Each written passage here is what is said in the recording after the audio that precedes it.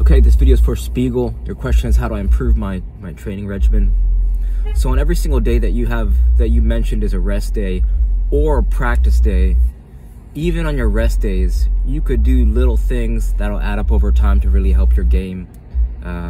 Most especially doing some light juggling on rest or recovery days or even practice days, right? It looks like you're doing zero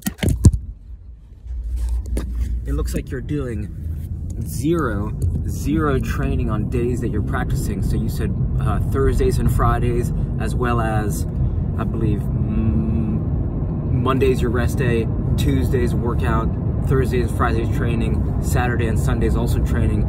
Every single one of those days you should be getting, if you're in the prime of your soccer career or soccer is a huge part of your life, to get 1,000 touches on the ball with even a small size 1 ball or a tennis ball.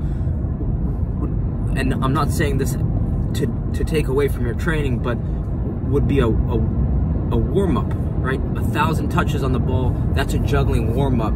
So I would start going to practice a little bit earlier just to get 1,000 touch warm-up, and that way when you step on the field, you're going to be sharper than either your competition or anyone on your team just by this consistent habit of getting more touches on the ball.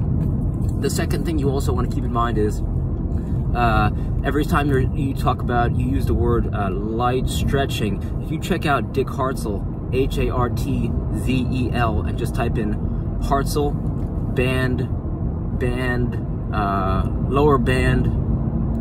lower body flexibility or ankle injury prevention, right? This is an old school guy. They call him the band man, and I will be very surprised if you're doing band stretching. This is going to take your stretching to the next level, right? Because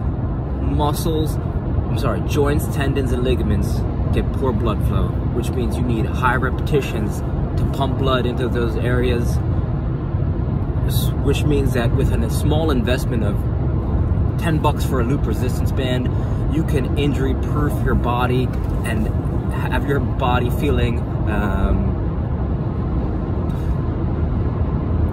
being able to prevent injuries and therefore training smarter and not taking any days off for training, right? So replace all the time that you say stretching with Dick Hartzell's band stretching, lower body, upper body traction, and you're going to grow your game faster, right? It's going to increase the trajectory of your training. The third thing you want to keep in mind is all the time you're talking about these workouts at the gym, right? You want to spend major time on major things. If you haven't even gotten 1,000 touches on the ball and you're spending your time going to the gym to do some strength work, I would only do that if you put in the work with the ball. Because if your touch is poor on the field, it doesn't matter how hard you run or how hard you're running on the field. You want to work smart and not hard, right? Construction, that's hard work. But if you keeping the ball safe and connecting passes on the field, keeping the ball, it's important to have a first touch. So just your workouts, they look fine, but just keep in mind that you got to take care of the ball first, which means make sure you're prioritizing your ball work, in my opinion, before going somewhere to spend time working out, which is going to have to, right, you get sore from a workout, which is going to increase your recovery time, which may take away from your true goal of playing well on the field, right? So just, you got to think smart. You only have a few hours in the day. If I had to choose between a workout, just working out, or spending time dribbling, passing, shooting with the ball, juggling, I'd spend that time juggling, passing, shooting, preferably in my backyard, so you're not wasting any time.